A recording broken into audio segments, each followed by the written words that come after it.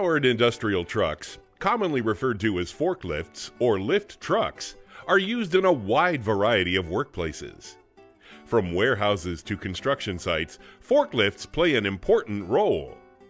From internal combustion engine trucks, electric motor hand trucks, to rough terrain forklift trucks, there are forklifts for just about every need.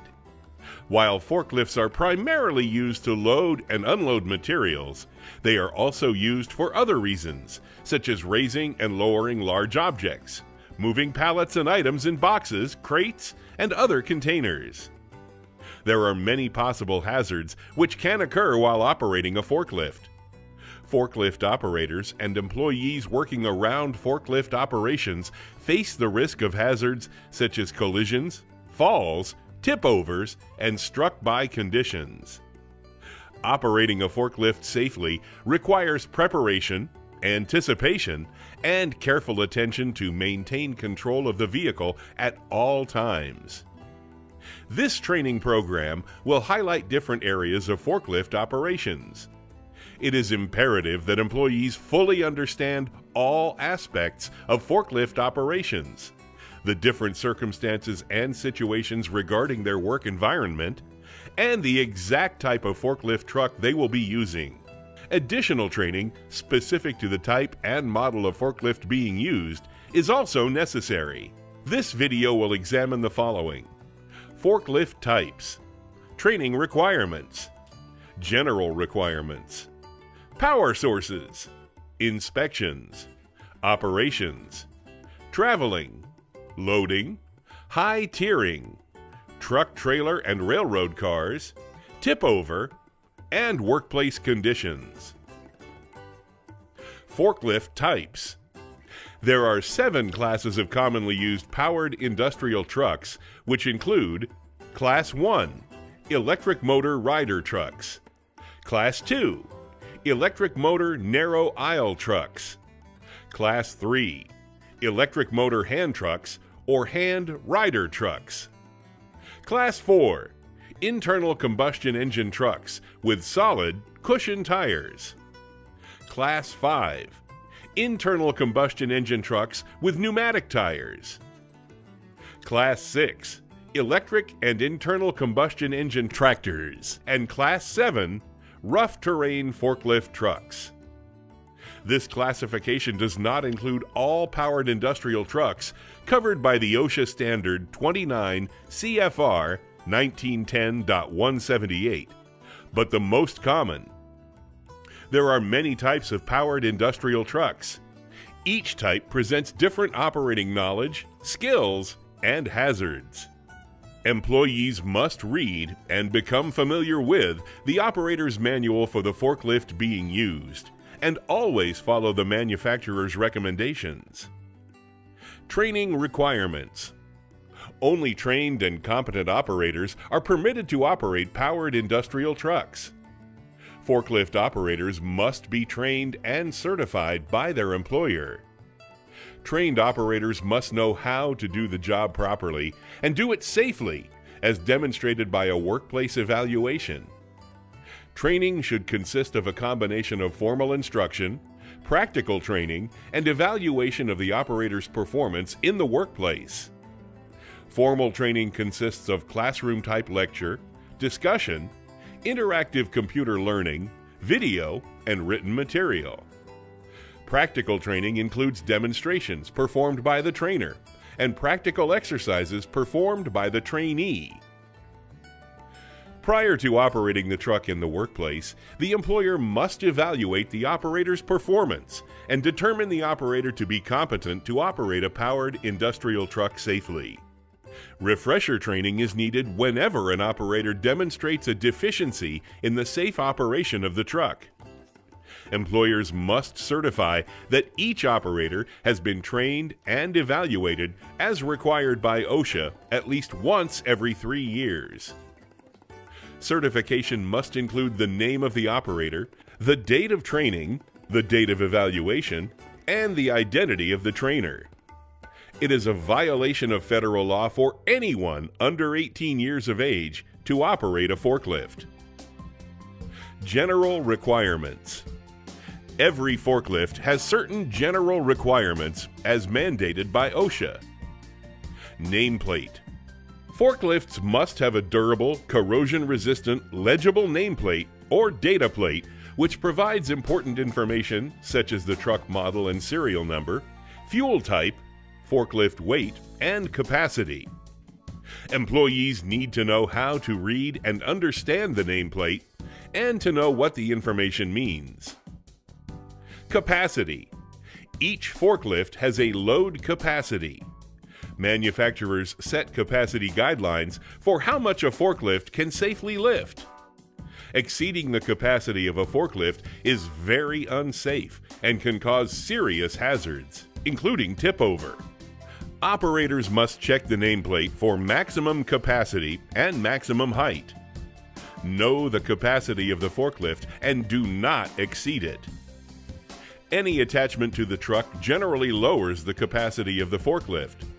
The size, position, and weight distribution of the load also affects its capacity. The capacity assumes that the center of gravity of the load is at the load center as shown on the label. If this is not the case, the load may exceed the forklift's capacity. Forks. Forks should be inspected during the preoperative inspection and at the beginning of each shift. If the forks are damaged or defective in any way, do not operate the forklift. Damaged forks should be withdrawn from service and discarded or properly repaired. The positioning lock holds the forks in position and prevents sliding of the forks and can prevent loss of a load. If the positioning lock has been removed or is inoperable, do not use the forklift. Attachments. Forklifts often use different attachments in place of traditional forks. Attachments increase the versatility of the lift, but can present important safety considerations, including stability, capacity, and visibility. Potential hazards include overloading, tipping, and falling loads. Operators must be trained in the proper use of attachments before using. Only use the attachment for its intended purpose. Do not exceed the rated capacity of the forklift and attachment combination. Treat unloaded forklifts with attachments as partially loaded. Attachments should be included in any scheduled maintenance and inspection program. Danger, warning, and caution labels. Forklifts may have other warning labels or decals besides the nameplate, which provide safety information to the operators. Safety labels must be clearly visible to the operator and must be replaced if missing, damaged, or illegible. Controls. Operators must read and study the operator's manual before using the forklift. Operators should locate each control and understand how to use each of them properly. Dashboard instruments. Operators must be familiar with the different dashboard warning lights and gauges. Operators should consult the operations manual for the requirements and recommended practices regarding dashboard gauges and lights. Forklifts should never be used if a warning light or gauge signals an unsafe condition. If a warning light comes on, do not continue to operate the lift.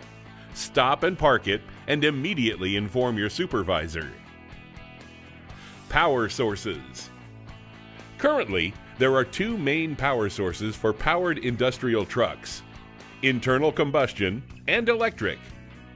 Internal combustion runs on liquid petroleum gas, LPG, compressed natural gas, CNG, gasoline, diesel, or other fuels.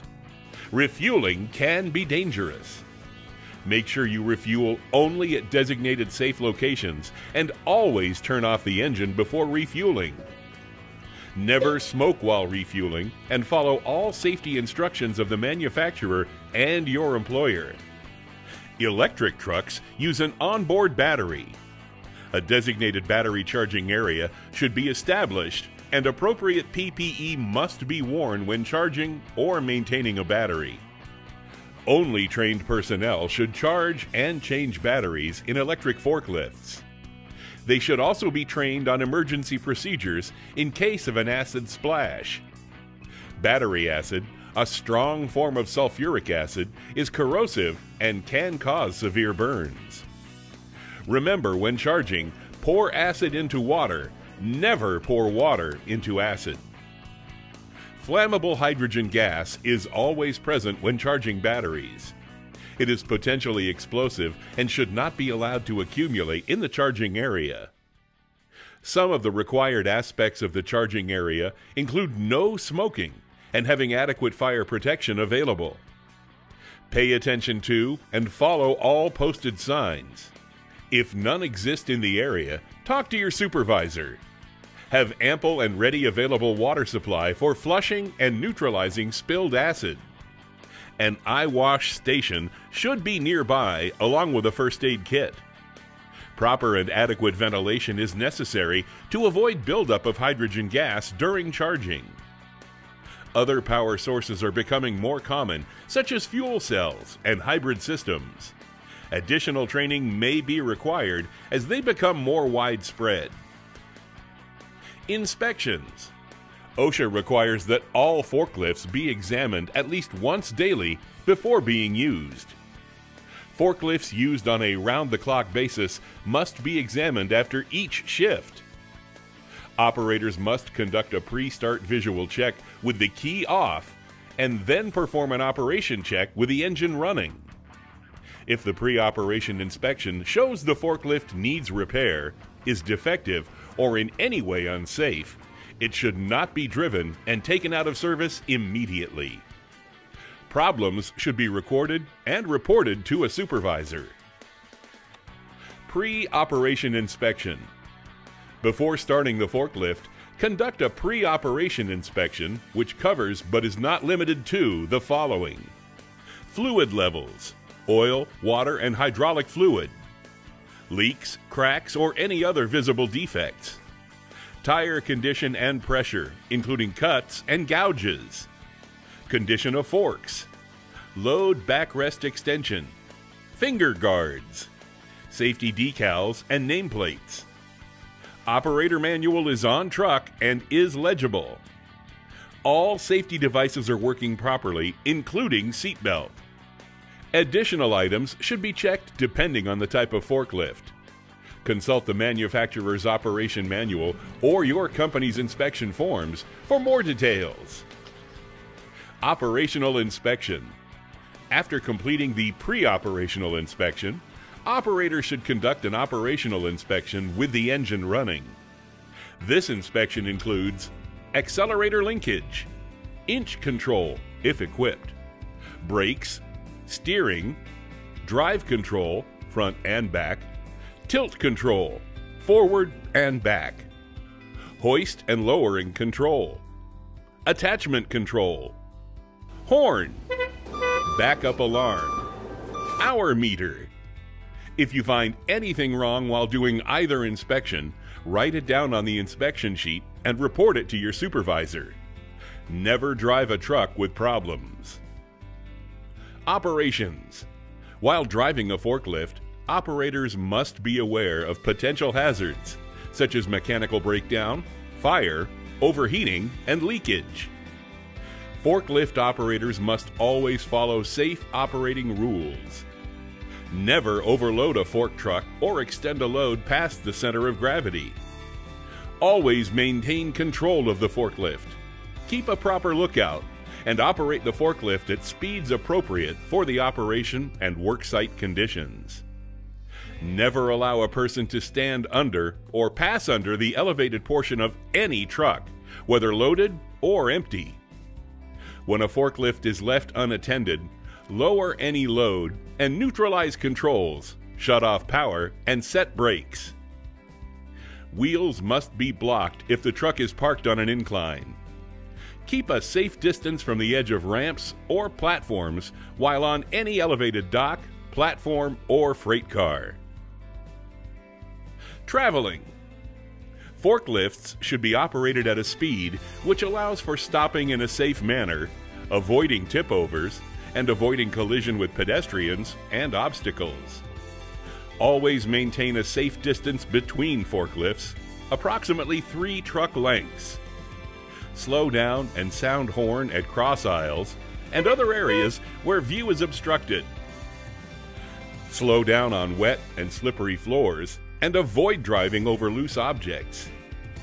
Look in the direction of travel, always keeping a clear view.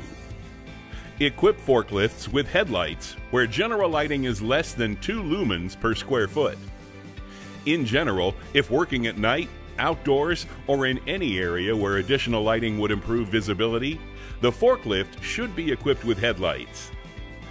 Ascend and descend grades slowly. When a grade is in excess of 10%, loaded trucks must be driven with the load up grade. Reduce speed when turning and never turn on a grade. On all grades, the load and load engaging means must be tilted back if applicable and raised only enough to clear the road surface. Never turn on a ramp. When traveling with a load on a ramp or incline, the load should always point up the incline, regardless of the direction of travel.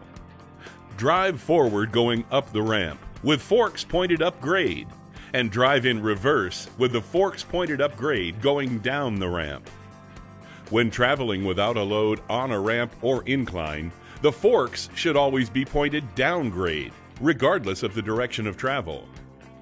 When walking with a pallet truck, with or without a load, the forks should always be pointed down grade, regardless of the direction of travel.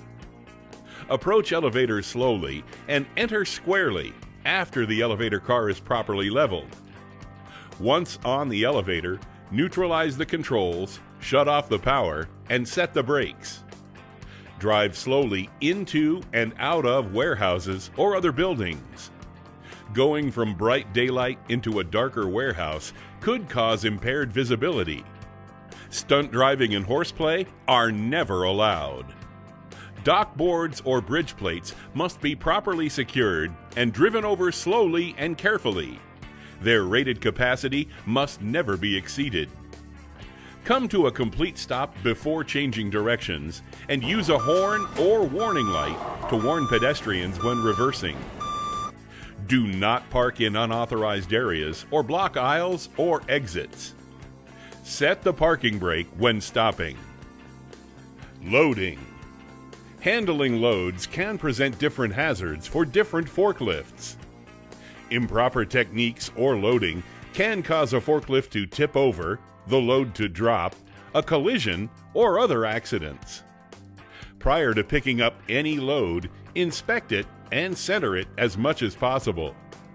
Secure the load so it is stable and arranged safely. Loads should be secured by wrapping or banding when necessary. Approach the load slowly and carefully, and make sure the truck is squarely in front of the load and the forks are set at the correct height. Forks should be placed under the load as far as possible, at least 2/3 the length of the load, and the mast tilted back carefully to stabilize the load. Carefully lift the load off the ground just enough to clear. Tilt the mast back slightly to rest the load against the backrest extension.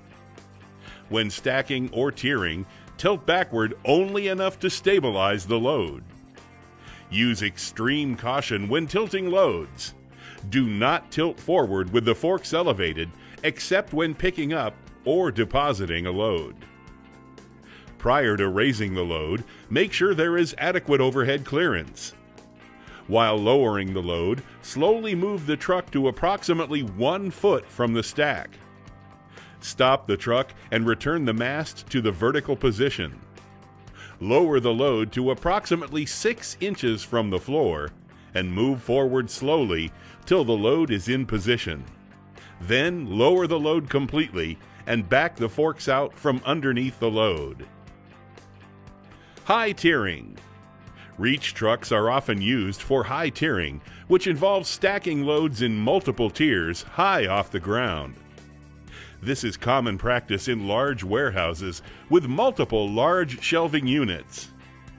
The heaviest loads should be on the bottom tier and the lightest loads on the top tier. Reduce the load below capacity of the reach truck as the mast is fully extended. Carefully extend the reach mechanism of the truck forward when depositing the load. Use extreme caution when tilting a load forward or backward, especially when high tiering and on the top tier. Improper tiering of a load can cause a truck to tip over. Truck trailers and railroad cars. Driving forklifts into and out of truck trailers or railroad cars can be very dangerous. Operators should be aware of situations such as falling off a loading dock and slipping or inadequate dock boards. Additionally, trucks, trailers, or railroad cars can move during loading and unloading. Prior to loading or unloading, make sure to set brakes and block wheels of trucks, trailers, or railroad cars. The use of fixed jacks may be necessary to support a semi-trailer during loading and unloading when a trailer is not coupled to a truck tractor. Wheel stops or other approved positive protection must be provided to prevent railroad cars from moving during loading or unloading operations and while dock boards or bridge plates are in position. OSHA has additional safety requirements for dock boards and dock plates, which can be found in the Walking Working Surfaces Standard 29 CFR 1910.26. You should be familiar with these requirements if driving on dock plates or dock boards. If you must drive over a railroad track, do so diagonally whenever possible. Before driving a forklift onto the flooring of trucks, trailers, and railroad cars, check for brakes and weakness.